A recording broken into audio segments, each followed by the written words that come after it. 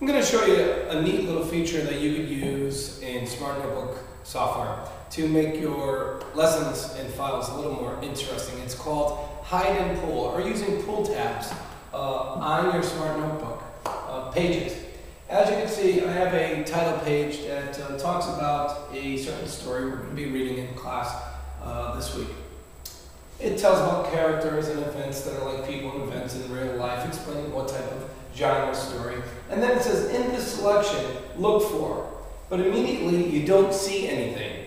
That's because I have that information hidden off to the side on a pull tab. So that immediately grabs the student's attention, or you can actually have the student come up to the smartboard and pull the tab out themselves. But I'll do it right now. So in the selection, what are we going to look for? We're going to look for problems that could happen in real life and special words that tell about baseball. When you're done talking about that, you can simply slide the pull tab back off the screen, and once again, it's hidden.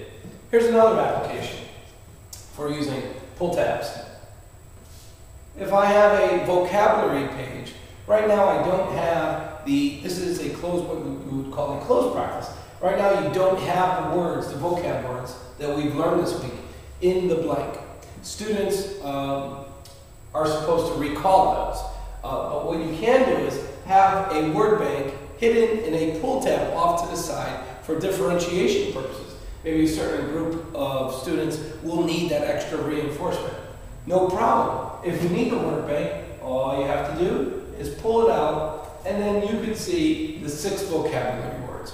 If you don't need the word bank, simply slide it off to the side.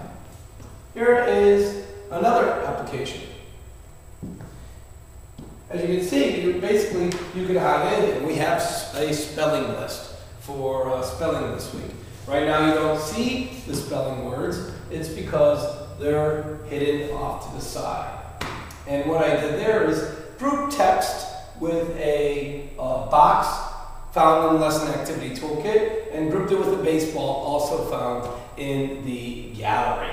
And when I'm done with those spelling words, I could simply slide those out of the picture and you won't see it anymore. How do we do that? Well, the first thing you want to do is to go find yourself a pull tab. Where are we going to go for most of the things we use in Smart Notebook software? Of course, Lesson Activity Toolkit and Gallery Essentials. If you look under the Lesson Activity Toolkit, you will see graphics. Once you hit graphics, you will have a whole bunch of pull tabs. When I hit pull tabs, you're going to have some options. Let's go get a pull tab. As you can see, Smart has given us all the different variations from coming from left or right. But for our purposes, let's get an orange pull tab, something we could pull from the left-hand side of the page. When you do that, you're going to see something that says ungroup and type the text here. No problem. Let's do that. We're going to ungroup it. Go to grouping, ungroup, and now you're going to have 2 separate objects, this text and this pull tab. You're going to go ahead and put whatever text you like in there. You can make it larger. You could change the text, you could change the color,